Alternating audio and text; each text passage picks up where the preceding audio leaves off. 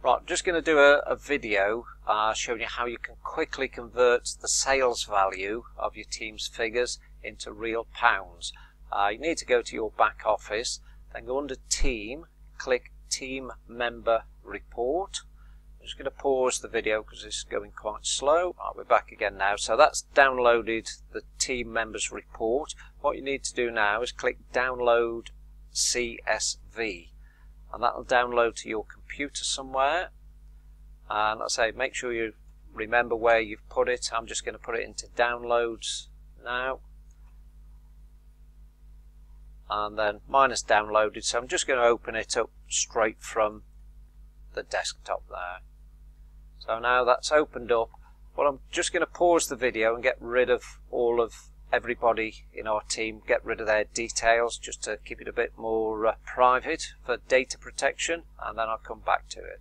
Right, this is the same spreadsheet. I've just shrunk all these columns so that you can't see people's private details. And now when it looks like that, this column here and this is my Excel version. Different Excel versions might look different, and under mine it's under column P, and this is all the sales value for people who've put orders in so far. Obviously if there's a number there, then you can find out who it is by looking under column B, and that'll be their name.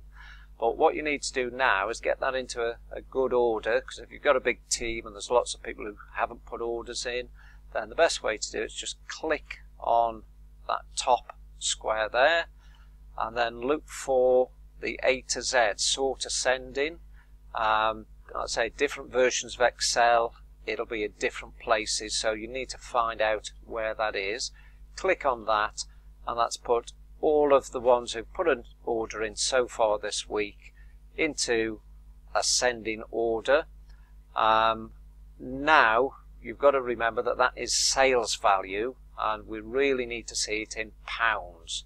So what I'm going to do is in this column here, if you just click in the next column, then what I've got is a formula here, and I'll put this formula under the video on YouTube. So you just need to copy that formula, right click, click copy, and then once you've chosen that square there, just go into the formula bar and then just right click, click paste. That puts that formula in there, so you don't need to do any typing.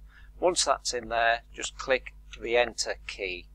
And then another tip here that I'll say is nice and easy, seeing that 10, but if you go to look for this here where it says increase decimal or decrease decimal, and I'll say it'll be somewhere different on Excel depending on the version. So if you increase that by 2, so that shows us £10, because the next step, what we need to do is when that square is highlighted, you see the cursor is a big plus there, put it on that bottom right hand corner and it changes to a small crosshair.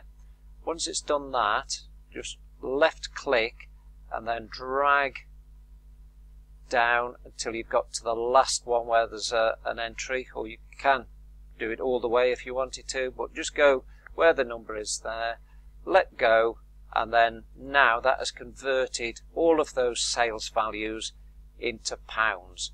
So it makes it quick and easy where you can have a look down and you can see there's somebody there who's just hit the VivaMK star in the first week, so you can contact them and give them a congratulations. There's somebody here who is what's that, £82 away from hitting the first bonus level of VivaMK 500 star. So it's a quick way of converting them all, and then if you've got any team trackers, then you can use it to enter the figures on that. I've got other spreadsheets, but this is a quick way of doing it until the full final version is released by HQ. But this is a stepping stone to that, so if you want to use it, then give it a go. If you haven't got a team, then go out and start building a team, because it's fun when you are helping other people to make money. That's what this business is about. The more people you can help money, the more help to make money, the more you make yourself. So hope that's useful. If not, just delete it. And if you've got any questions, just get in touch with me. Just message me under this video, or if you've seen it on Facebook, then message me. One thing I forgot to say is when you've downloaded it, then that formula that is showing square P2, and you've got to make sure that your sales value is actually in P. If it comes up and it's in a different column, then you'll have to change that letter to the corresponding column. But like I say, mine came out as P, and ideally I think it should come for P for everybody. If not, just change that letter to whatever column the sales value comes under. Okay, that is the end now. Okay, bye now.